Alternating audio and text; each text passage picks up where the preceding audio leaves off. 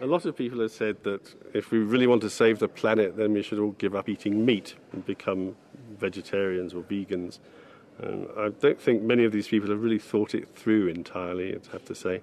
There are various issues. I mean, one of them is, of course, livestock in farming systems in Africa, for example.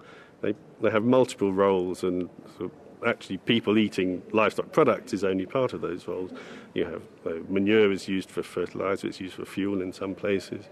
In fact, smallholder mixed systems, they depend on livestock being there, and if you just sort of take out livestock, then all kinds of things are going to happen to food security and to livelihoods.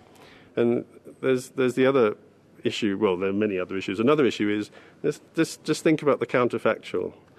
So if you take off you have the rangelands of East Africa, say, and you remove all the cattle, then what's going to happen to populations of other ungulates? So these animals also fart. They also produce methane.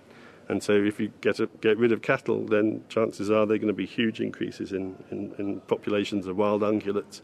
And so, in fact, if you do the calculations, and we haven't done those calculations yet, but we probably should do, what would actually happen to the net amount of greenhouse gas emitted? And that's also not to take into account termites. And termites they consume something like 30% of the rangeland, just as a matter of course. And again, if you take cattle off, you'll get enormous increases in numbers of termites who also produce methane. So what's the balance here? And so I think just to say, we should all become vegetarian, it's not necessarily going to really be the answer.